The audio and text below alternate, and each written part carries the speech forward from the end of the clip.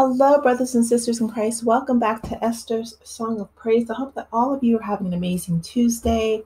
It is a beautiful day outside. I hope that all of you are having an opportunity to, get some fresh air, maybe take a brisk walk, enjoy the beautiful leaves and, the trees and just wherever you are, right? Have a chance to get some fresh air. So, one thing that I wanted to share is that I recognize that everything is moving toward the digital era, right? And for some people, that can be scary. And I absolutely get that.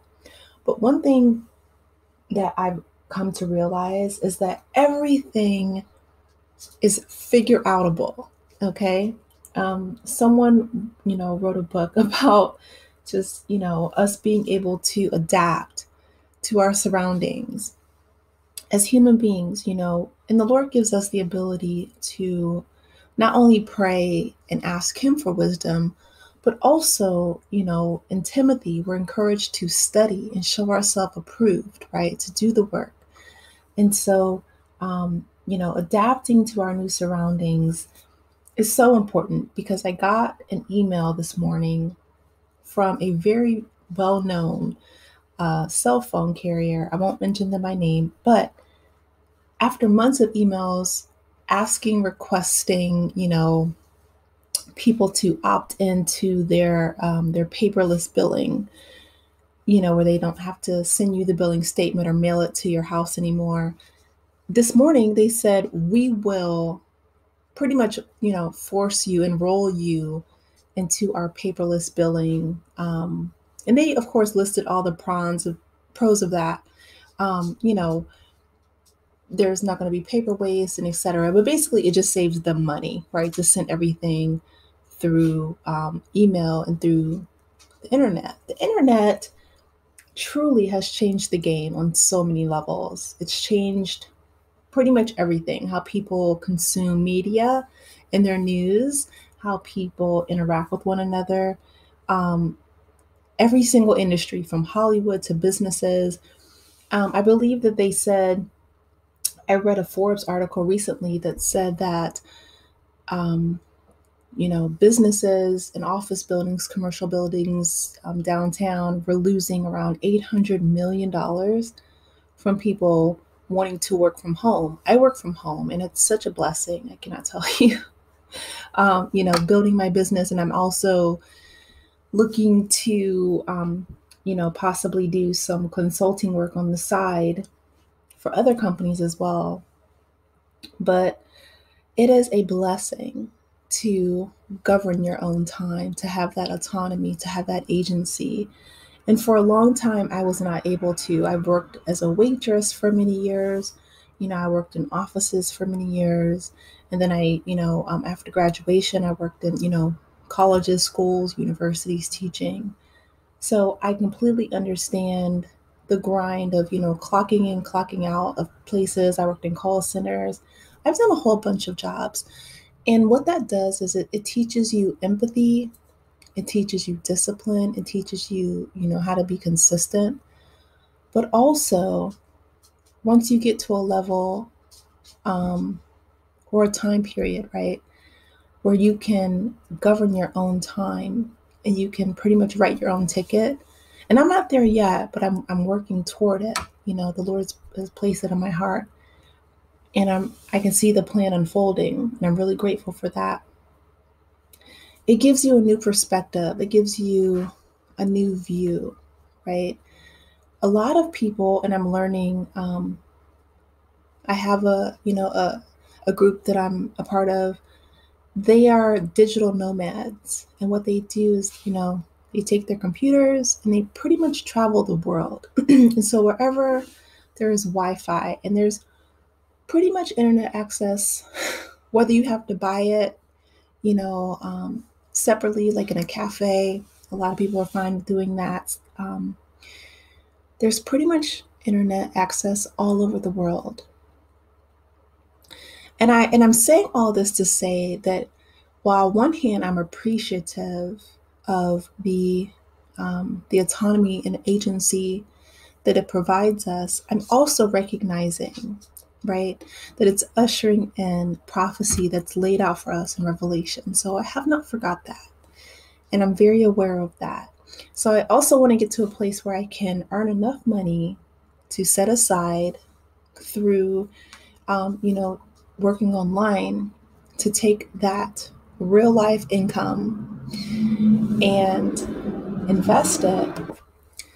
Invest it into 6 businesses that are concrete on the ground and that have a 95% success rate. Okay.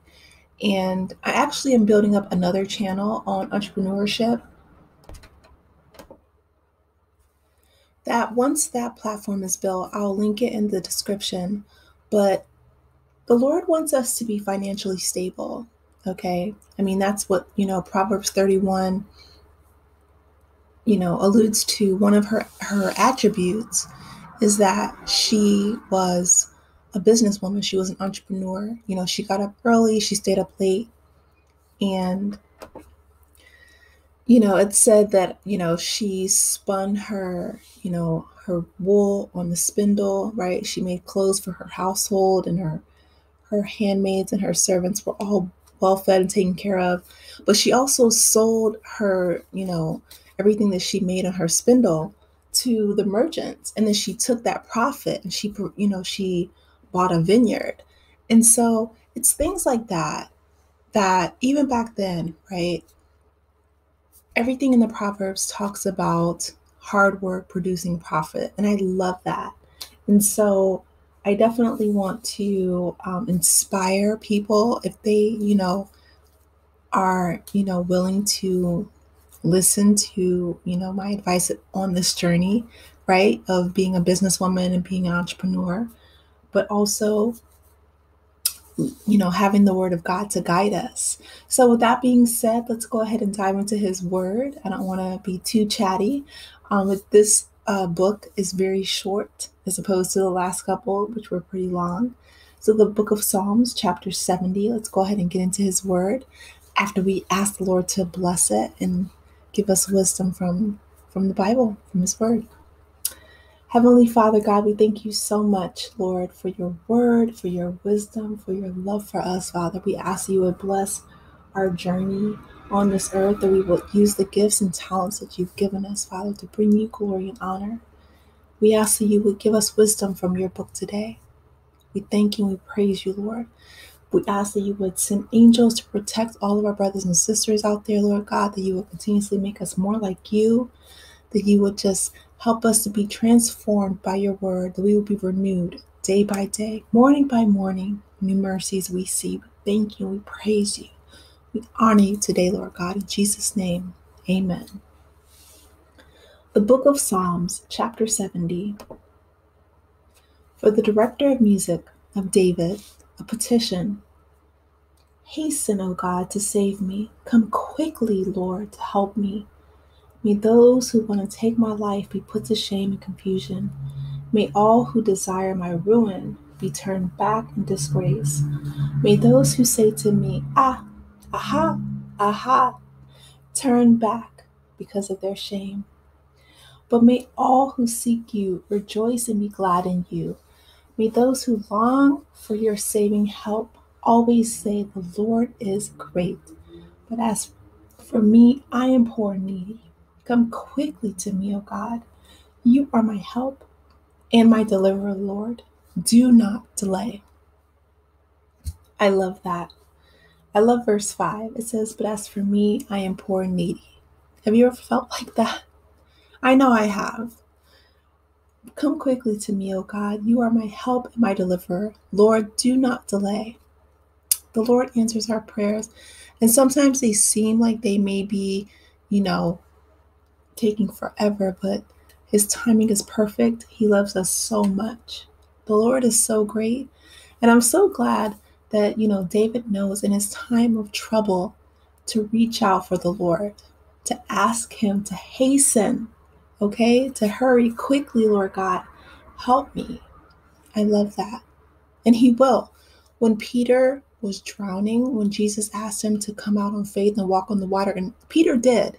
And he was doing great. He was walking on the water, just as Jesus said, until he looked around at his surroundings and saw the waves, right? All the distractions.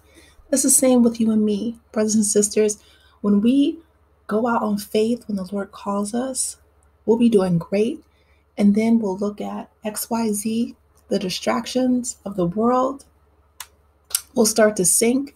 And what did Peter do? He said, it wasn't a long, drawn out prayer.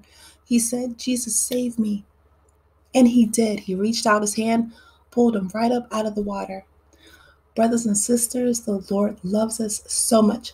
He will save us. He loves us so much. Okay, I had to take a quick couple drinks of water. My voice is going. And I apologize. And I mentioned in the last video that, I have a little bit of a cold. But the Lord will answer our prayers because we are his children and he loves us. It reminds me of the scripture that says, if a child asks for a piece of bread, what parent would deny them? How much more will the Lord give us gifts, that we ask for and it pleases him? But he only gives us things that we're ready for. That's the beauty of the Lord. And his wisdom, he knows that some things we ask for, we're not ready for. For example, right? If your 12-year-old or 10-year-old comes and asks, for a car and they want to drive, right? And you say no, it's not because you don't love them. It's not because you don't trust them. It's not because anything except they're not developmentally ready to take on the responsibility of a car. But if your 16-year-old asks and they have their license, and you're like, okay. So the Lord does the same thing with us. Please be sure to like, share, and subscribe. Have a wonderful day, brothers and sisters. May the Lord bless you. Take care. Goodbye.